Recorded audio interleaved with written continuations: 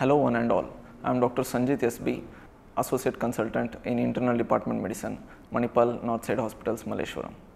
So today we are talking about seasonal diseases.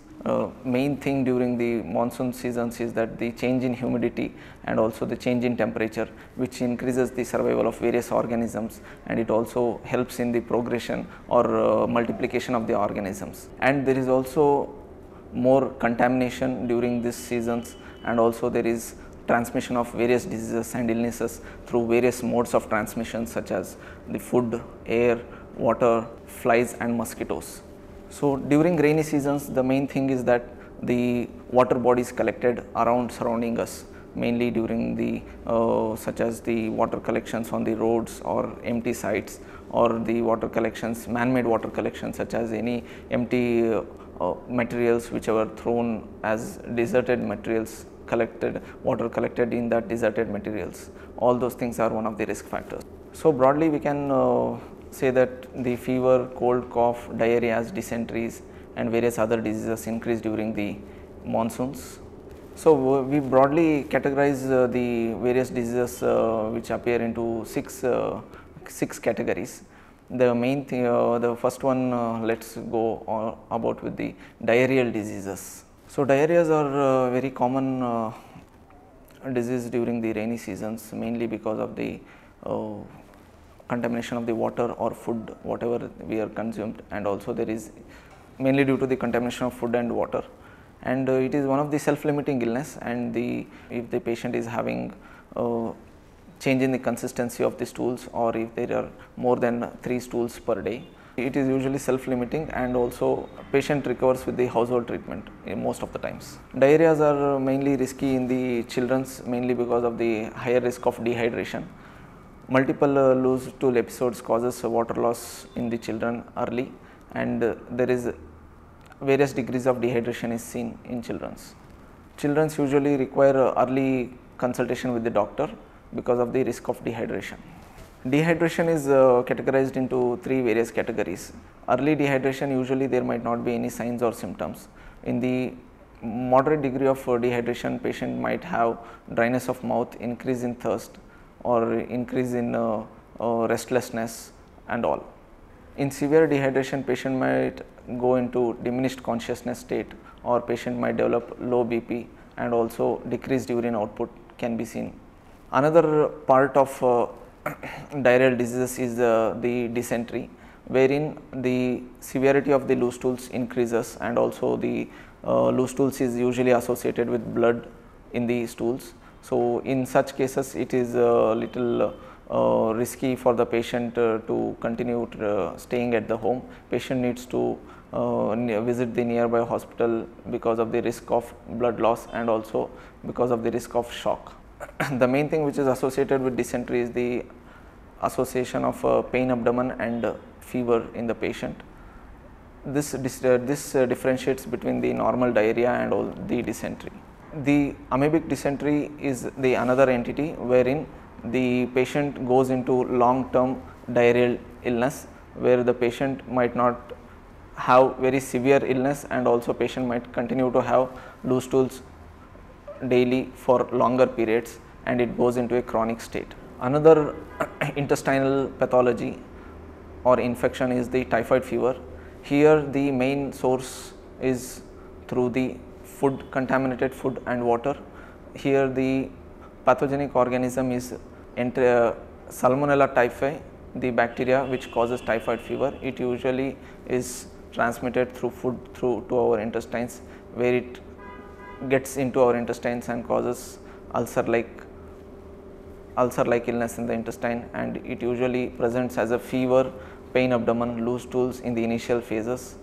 In the later stages, patient will start developing high-grade fever, and sometimes patient might also develop blood in the stools. So regarding the preventing of typhoid, patients should avoid outdoor foods and should use safe drinking water during the travel, or in case of rainy seasons, he should maintain food and water sanity.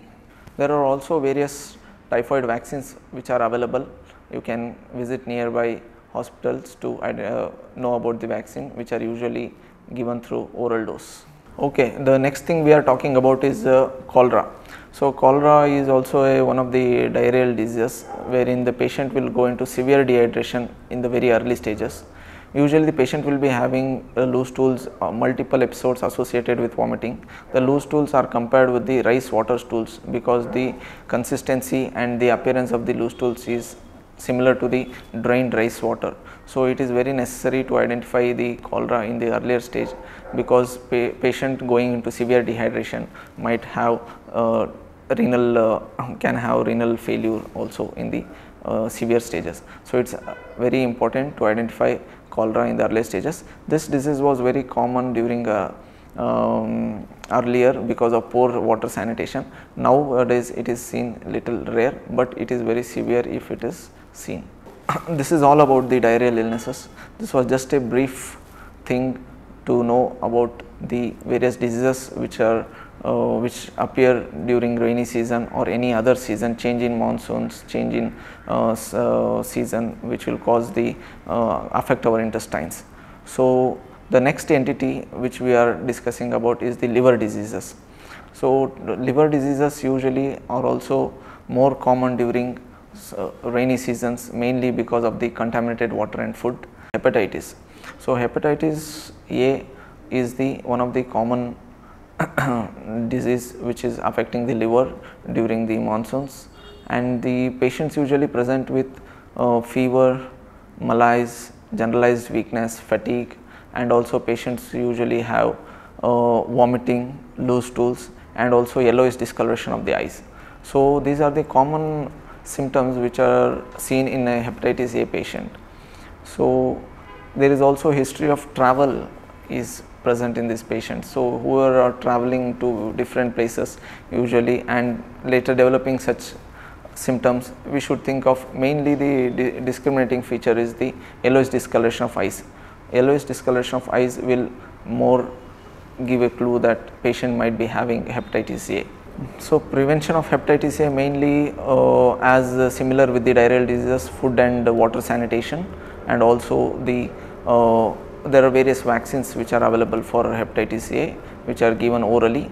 You can visit nearby hospitals to know more about the vaccines. The next common things which are common disease which is seen during the rainy seasons or monsoons is that cough and colds, which is generally called as viral fevers. So, cough and cold is the most common during rainy seasons.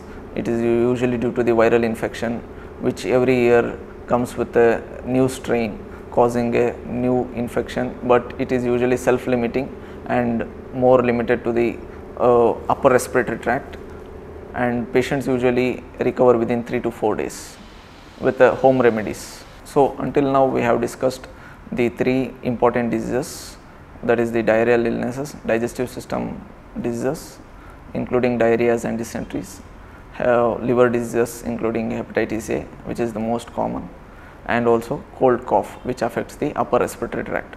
Coming to the next one, we are discussing regarding the mosquito borne diseases. So, mosquito borne diseases are increased during the monsoon seasons because of the water bodies collecting surrounding us on the roads or the empty sites or whatever the man-made collections such as empty bottles, empty whatever the things where the water gets collected. So, these become the breeding spaces for the mosquitoes which are the main vectors for the various diseases. So, we will just discuss regarding the various diseases which are due to the vector borne disease, that is mosquito borne diseases. The first important thing we will discuss is malaria.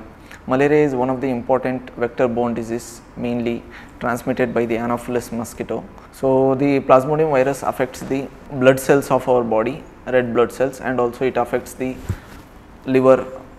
It usually causes the symptoms of the malaria are like high fever which is seen alternate day, every alternate day, and it is also associated with severe chills, sometimes associated with vomiting and also loose stools. So, patients usually have multiple organ dysfunction, usually their liver will also be affected, and patient might also go into anemia, that is decreased blood counts because of the lysis of the red blood cells. So, usually it is mild to severe.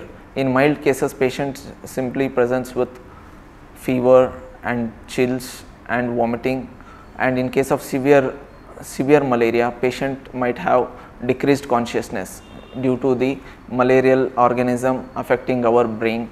In that case, patient is termed as cerebral malaria, wherein patient will be in the severe disease. Patient might also have low glucose levels. Patient might also have low sugar levels because of it affects the liver also. Next mosquito borne disease is the dengue. Here it is a viral illness which is caused by dengue virus. So it is also a mosquito borne disease because of the Aedes aegypti. So Aedes aegypti is the mosquito which transmits dengue fever. So usually this is also seen due to the water body collections surrounding us, and mainly the daytime sleepiness is the main risk factor for development of dengue. Here the patients usually might be having very mild disease and also might go into severe disease. So in case of mild disease, patients usually have just fever, body ache and retroorbital pain, what we call, that is the pain behind the eyes, and patients might also have severe backache. So it is also called as break bone fever because the severity of the backache is so severe that it is also termed as break bone fever. So patient might develop fever and all these symptoms and might be self-limiting for 3 to 4 days, but the main risk factor associated with the dengue is the dropping of the platelet counts. So dropping of the platelet counts is usually seen after 3 to 4 days of the illness, even after the fever subsides. It's very likely for the patient to stay at home after the fever episode, because that is when patient usually starts where the platelet starts dropping. So it is very necessary to get an evaluation done in the early stage so that the dropping of platelets can be identified. If the platelets drop to a very severe level, patient might start having bleeding manifestations, various bleeding manifestations such as gum bleedings or bleeding under the skin or life threatening bleeding also in all the cavities of the body such as cranial cavity or abdominal bleeding also. There is also, we can categorize the dengue fever into two other severe forms, that is dengue hemorrhagic fever it is called, and also dengue shock syndrome. Dengue hemorrhagic fever, as I said, the patient will have bleeding from high risk of bleeding from all the parts or also from into the cavities, various body cavities such as abdominal cavity, cranial cavity, and also bleeding through through urine, okay, and also through the hemoptysis. Patient can have hemoptysis, that is bleeding when he coughs. So this is categorized as dengue hemorrhagic fever. Coming to the dengue shock syndrome, here the patient might go into a very low blood pressure state because of the highly inflammatory reaction in the body. The patient can have, patient's blood pressure might drop below to the severe state where patient might go into shock.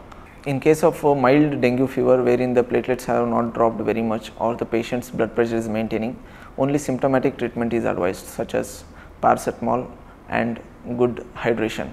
In case of, and patient needs to be monitored for the platelet levels and also other parameters. If the platelet levels are dropping below a particular level, say 70 or 50,000, patient needs admission and also monitoring of the platelets. If they are dropping below the 20,000, the patient might require transfusion of platelets also. Mainly the management stays supportive, but the main concern is to monitor for the dangerous signs and symptoms. Coming to the next mosquito borne disease is the chikungunya. Chikungunya usually is a viral disease affecting all the joints. It starts with the fever which is high grade around 101 to 102, and patient will also start developing joint pains involving all the joints, small joints and large joints of the body. It is a very debilitating disease. Usually the joint pains run for a period of months together.